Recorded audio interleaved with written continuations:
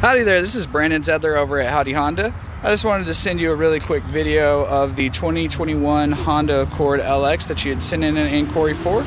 It does have the LED headlights. Looks really good in the crystal black pearl paint coat there.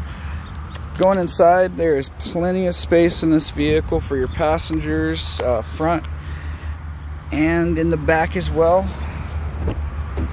If you need to get any extra cargo back here in the back, you're able to lay these seats down by pulling on a little lever that they have in the trunk here.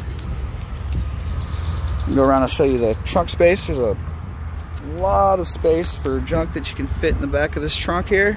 You got the full-size spare down here as well underneath the kit. If you pull on the lever here, that'll allow you to lay the seat down flat. So you can lay the seat down and get a bike or a TV or whatever the long piece of cargo may be that you want to get down back there. And it's very good on gas, 30 miles per gallon in the city, 38 on the highway, combined to 33. Every single category is a 5-star safety rating. It's going to have the Apple CarPlay, Android Auto. So that's a really cool feature that allows you to hook up to the, basically down here into the USB connection, and it takes over this head unit here and allows you to put your maps up there, Pandora, Spotify, basically any feature you'd really want to use while you're using the vehicle. It's going to make it easier for you to use and safer for you to use.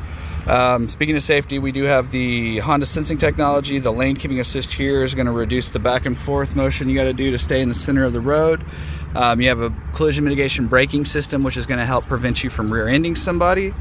You have a road departure mitigation setting that looks for you to cross the lines of the road without any sort of turn signal being turned on, and that can notify you that you're veering off the side of the road and correct your steering as well. And then you also have an adaptive cruise control, which, let's say for example, you set your cruise to 80, somebody got in front of you doing 60, it would slow you down, keep you a safe distance behind them without you doing anything.